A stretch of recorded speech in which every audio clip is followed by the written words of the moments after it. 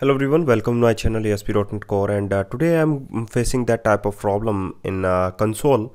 So if you got that type of problem in a web application, in the web browser, and also in the console, you can see here is the failed your console due to your Microsoft.ASP.NET Core.identity.rolemanager has been registered.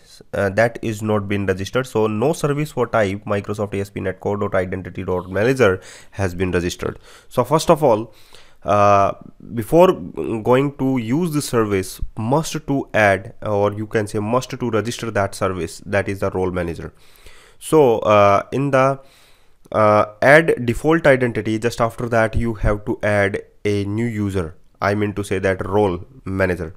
So identity role, you have to add it just after that. And if you want to remove that features, then you can easily, you have to remove it, and you have to add that features like identity user. Okay,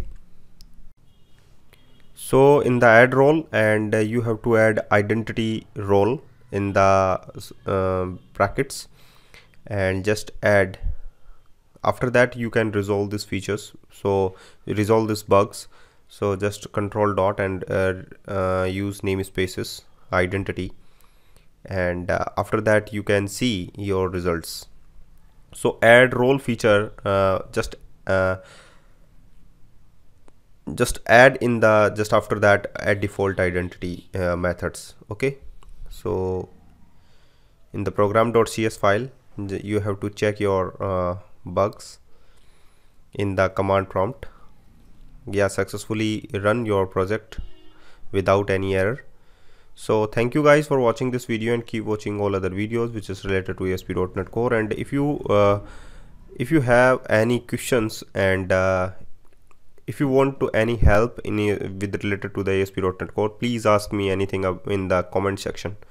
So thank you for watching, and please don't forget, please subscribe my channel and also press the bell icon if you like this video. Thank you very much.